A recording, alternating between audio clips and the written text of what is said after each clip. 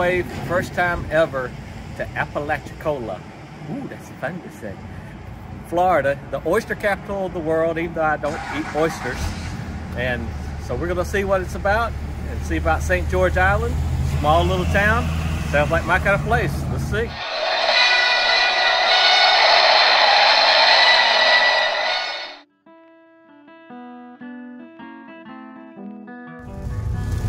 All right, so we've left Bainbridge and we are now in the Sunshine State, Florida, where it has looked like this for the last 895 miles. And we're about a little over an hour from Apalachicola. And we're gonna follow this log truck all the way because he's clearly delivering logs to our inn.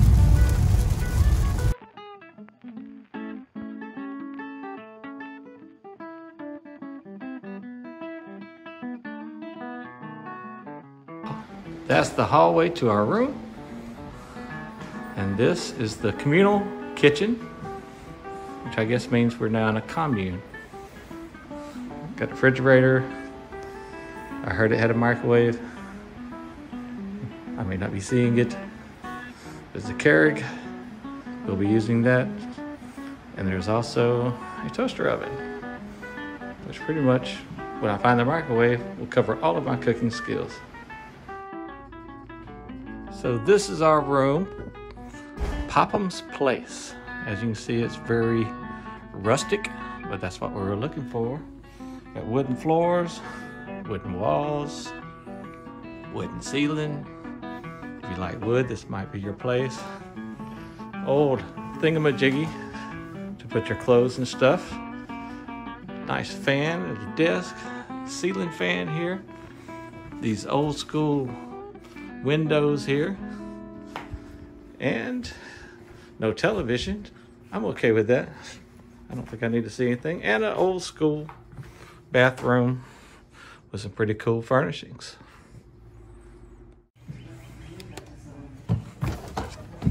And once you figure out how to open a door, this is the porch. Wraps around part of the way. This is the window to our room. That's my chair. And here's the rest of the porch with the rocking chairs. And probably some sort of local resident here. And a nice view of the creek, which heads into the bay.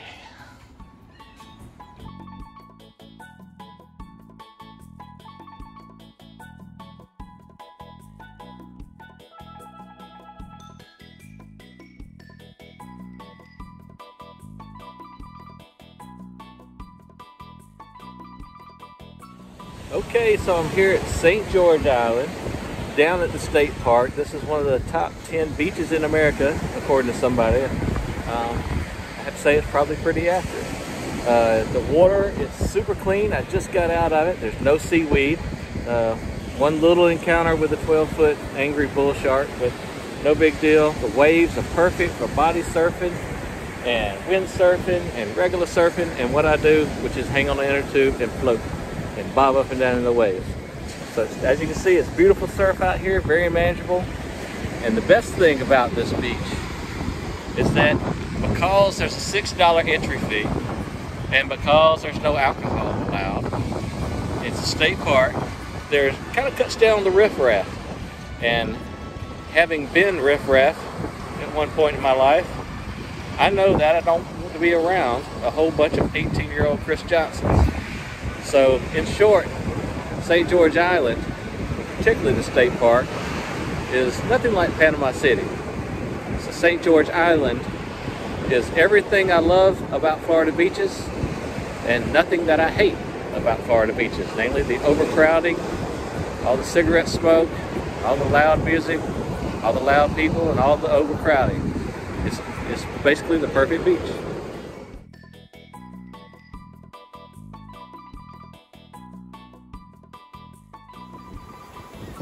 So here's a pet peeve. You're at the beach. It's an uncrowded beach, and you've got plenty of space to spread out And you see somebody already here, and you plop down right next to them. And at St. George Island, you can't have fishing poles between the pavilions at the state park, but some do it anyway. And so what do? You do your swimming right in front of the people next to you that plop down. So I get to go swim with these people, or I got to drag my cart down the beach to around more normal people. Perfect. Come on through. I'm Joe Public. Welcome to my beach.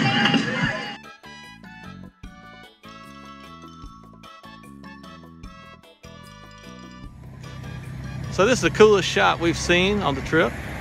It's Frost Pottery Garden and Gift Shop. It's actually in East Point, just over the bridge from Apalachicola.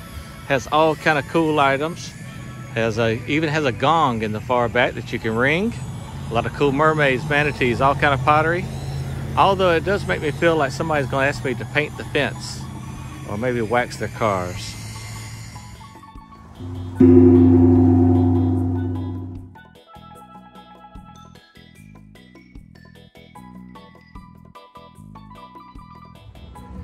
So this is the final night in Apalachicola, and we are on board with Captain Jack, and we're gonna go shelling and sunsetting and hashtag sunsets.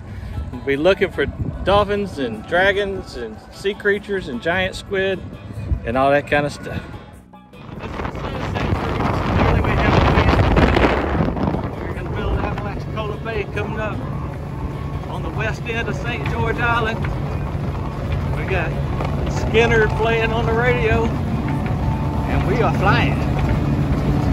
I'm the king of the world!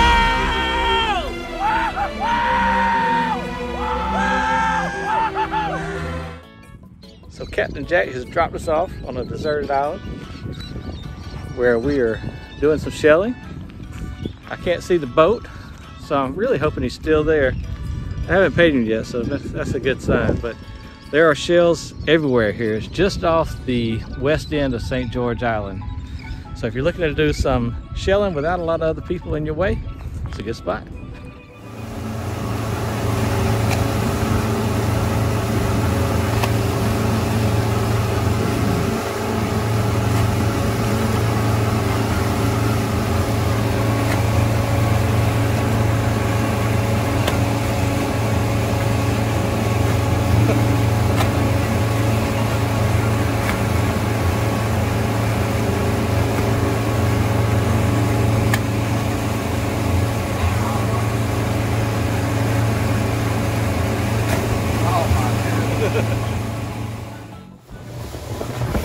So we're on a sunset cruise, 2-hour cruise, not a 3-hour tour. And lo and behold, it's a sunset. Water's a little choppy, hitting a few waves. I expect it to be about an inch or two shorter by the time I get back with all the bouncing and pounding.